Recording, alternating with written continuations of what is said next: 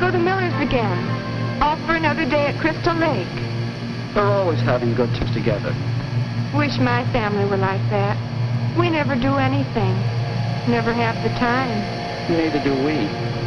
You know, so many people are asking how the Millers manage to have so much fun as a family.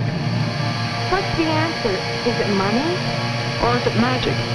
Neither.